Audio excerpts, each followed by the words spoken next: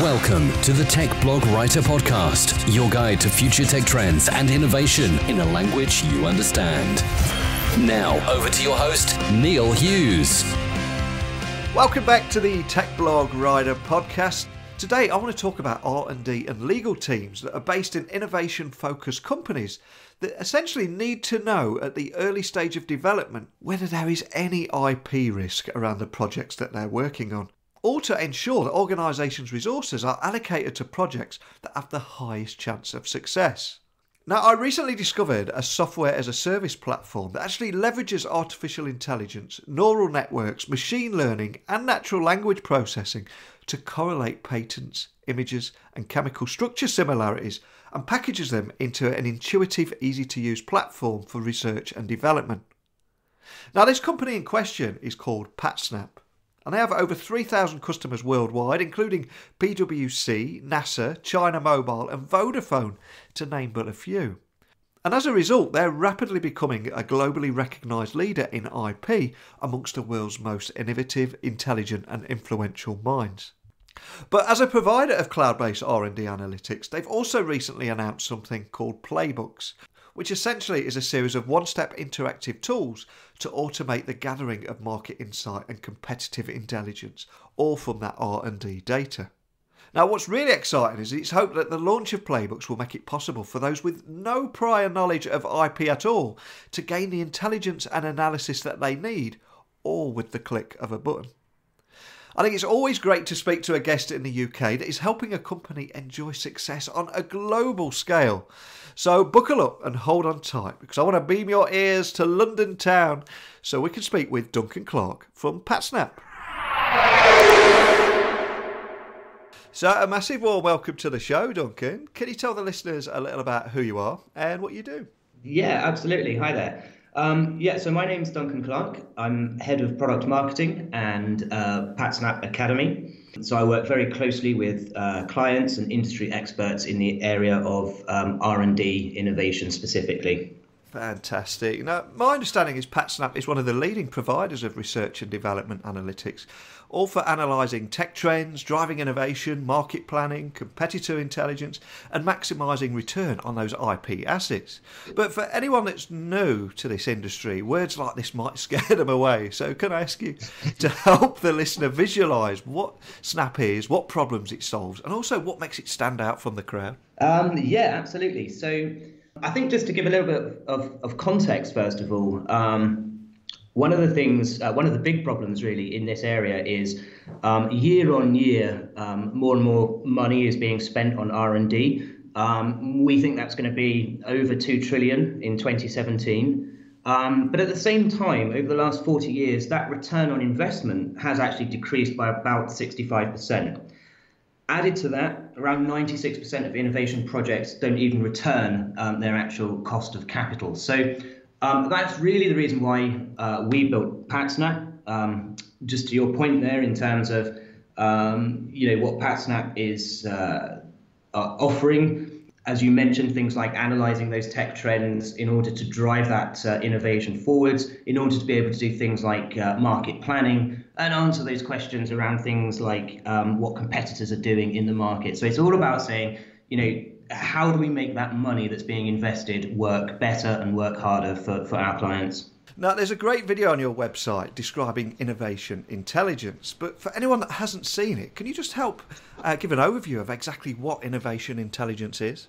Yeah, absolutely. So innovation intelligence, essentially what we're talking about there is taking all of that wealth of knowledge that exists in patents and also the associated information, and then turning that into business insight. So being able to answer specific questions in terms of, let's say, for example, where the trends are moving towards, what would create good value for an organization in terms of IP assets and so on and so forth. So, in terms of that information that exists within patents, a lot of that actually is written in quite an obscure way. There's lots of jargon, there's lots of legalese. So innovation intelligence is all about sort of bringing machine learning and bringing big data to that wealth of information, so you can actually unlock the insights that sits that sits within that information.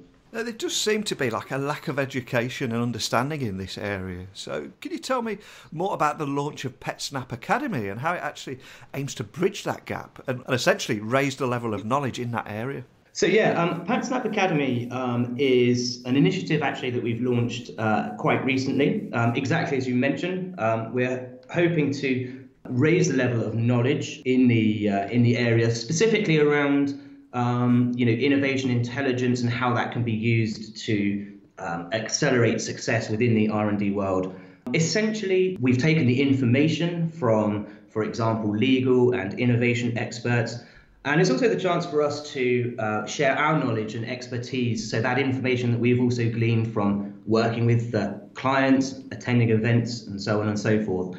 So it's a platform that sort of packages that up into bite-sized videos and materials that people can use in order to also learn from that knowledge. We've made it free to access, so anybody can actually benefit from the materials that we put on there. And as I mentioned, it's all about saying what are those best practices towards being able to accelerate those innovation processes and getting towards more rapid commercialization, and specifically how data can help with that. Am I right in saying you offer personalised learning profiles too? And how does that work? Yeah, that's absolutely right. So in terms of the learning profiles, that's essentially where people have, for example, undertaken certain courses on the Academy. So it'll record, where people are up to, what their progress looks like, so they can actually track their progress in terms of the different modules. There's also things like interactive quizzes. So people at the end of consuming the content can actually also have a chance to test their knowledge as well. So how many students do you currently have? What kind of backgrounds are they from? And also, what kind of feedback have you received from them? Yeah, so as I mentioned, it's a new initiative. So over the last 3 months, about 800 people have joined PatSnap Academy. Cool. So from that perspective, we can see it's obviously, it's welcomed by the community. The background, wide range of backgrounds really, everything from the R&D professionals, through to IP experts, as well as students have joined the community there. So one question I've got to ask, in a world full of creative people, how big a problem is IP crime at the moment? Yeah, that's a really interesting question. I think certainly when we look at IP crime, and as we're all aware, we're living in an increasingly digitalized world with globalization. When we think about that in the context of intellectual property, it does mean that that extra flow of information means that there's more risk actually attached to being caught with infringement, for example.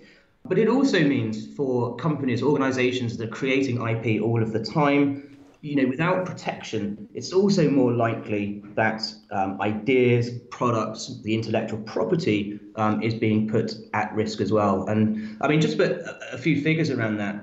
The number of infringing items that have been seized at the UK border, for example, that sits around 2 million at the moment. At the EU border, that's 26 million. So, it is a problem, and it is something that, organizations will really want to take quite seriously. So how are you helping companies find the edge when it comes to patenting? For us, it's not just about being a data provider, for example. So, there's lots of ways that you can search different, the information that sits within patents. But, for us, it's also about working with clients, looking very closely at some of the pain points that exist within R&D, and then help them overcome those problems. So just to give you an example of that, and I recently came back from an innovation summit in Amsterdam, actually, and there are some sort of key themes that resonate with all of the clients that we speak to. For example, the first thing that a lot of organizations are looking to improve is collaboration between different units, for instance. So I think there's a feeling that, particularly where operations within organizations can perhaps exist in kind of siloed pillars sometimes, there is a need to kind of break that down a little bit. So you, for instance, sometimes have IP, it's looked upon as a very much kind of legal area. And then you've got the R&D teams as well, who are working on their projects. And it's all about sort of bringing those different units together and acknowledging that, the more they can collaborate, in fact, the more competitive advantage they can gain. So collaboration is one aspect. Another one that comes up quite frequently as well, and I think this is the sort of pressure of R&D and the world that we live in with, the pressure to innovate more rapidly all of the time, is around how do you find those new kind of breakthrough ideas. So I think on this point, nobody wants to be confronted, let's say, with a blank sheet of paper. That's quite daunting. So how do you actually help an ideation process to really stimulate those ideas, so that innovation can keep pace with the actual market? And then I think the final thing is around benchmarking, and this is, I think, goes hand in hand with big data or data analysis generally. There's that growing awareness that business decisions need to be backed up by hard and fast data. So in that sense, there's questions that arise around, how do you measure R&D? What is a good metric? How can you say, for instance, if you want to be the leading innovator in a certain area, how do you actually prove as a business that is what's actually taking place? So you're more innovative, perhaps this quarter than you were last quarter, for example, or this year versus last year. Were there any other big takeaways from that innovation summit in Amsterdam? As I say, those were the kind of key ones. Yeah. I think those were the themes, and the reason I mention them is because they were themes that came up time and time again in all of the different presentations, and just generally from talking across the floor. So I think the other thing that struck me was the actual attention that's now being paid to really improving those innovation processes as well. So it's not just all about saying, let's throw money at the problem. It's also about saying, how can we do this in a more strategic way? So there are a lot of presentations actually around some of those best practices as well. So what's next for PatSnap? Is there anything else that you can share with us today? Yeah, so in terms of where we're at as an organization, we've been growing rapidly. And that speed of growth hasn't slowed. We're actually looking at, to see which territory we can expand into next. We've recently launched an office in the US. And aside from that, we're going to continue to work with clients. So that close collaboration gives us a pretty aggressive product roadmap. I think, we continue to make more data more accessible for people so that it's more searchable. Just to give you an example around that, we've recently launched a licensee locator. Again, that's all about saying, how can we improve the return on investment that people are getting from their IP assets, as one example there. So yeah, I think quite an exciting future and quite an exciting year ahead in 2018. Fantastic. So where in the US is your office based? So that's in LA. Oh, cool. Do you get to go out there on a regular basis? For business purposes, of course, you understand. Yeah, no, it's one of the benefits of working for a company that's opening offices in other territories, right? So and particularly, to get to Silicon Valley and sort of be there in the hub of US innovation is very exciting indeed. So before I let you go, can you remind the listeners of your web and social media channels, and also the best way to get them to contact your team if they have any questions about what we've talked about today? Yeah, absolutely. So they can follow us. Obviously, it's on Twitter. The Twitter handle is @PatSnap. Visit our website, that's patsnap.com, or indeed reach out to me directly. So my email address, dclark@patsnap.com. So any of those channels will suffice. Well, it sounds like you've got an incredibly bright future for 2018, so I wish you the best of luck for that. But more than anything, a big thank you for coming on and sharing your story today. Yeah, no problem. It's great to talk to you. The world of patents, being able to simulate a merger, litigation threat, litigation history, patent value, are areas that I don't have a huge experience with. But I understand more than anyone that the importance of it and why using technology to help those with no prior knowledge of IP, such as myself, to gain the intelligence and the analysis that they need, all at the click of a button. And this is the game changer for PatSnap for me, because that is exactly what technology should be used for, to make our lives easier, make our work more efficient, rather than wasting countless hours in unproductive meetings and bouncing hundreds of emails around. Because surely there is a more efficient way of working, and I think this is what PatSnap are excelling at here. I think that they've brought together the world's most comprehensive R&D dataset by adding IP data, licensing and litigation data, economic data, patent valuation, image and chemical formula search, and trademark recognition to provide even the world's most innovative organisations with a new intuitive source of information that they can use during their research. With VC backing from Silicon Valley and offices across Americas, Europe and Asia, and also experiencing rapid growth, it's easy to see why they're doing something right here. And for those reasons alone, I wish them the best for the future. But over to you listening on the number 79 bus to work this morning. Are you sitting there with your own experience in IP or your own insights on this particular subject? If so, I invite you to join this conversation too by sharing your views by emailing me at techblogwriter@outlook.com or tweeting me at Neil C. Hughes. But that's it for this episode, I'm afraid. I'll be back tomorrow as normal, bright and early. But until next time, don't be a stranger. Thanks for listening to the Tech Blog Writer Podcast. Until next time, remember, technology is best when it brings people together.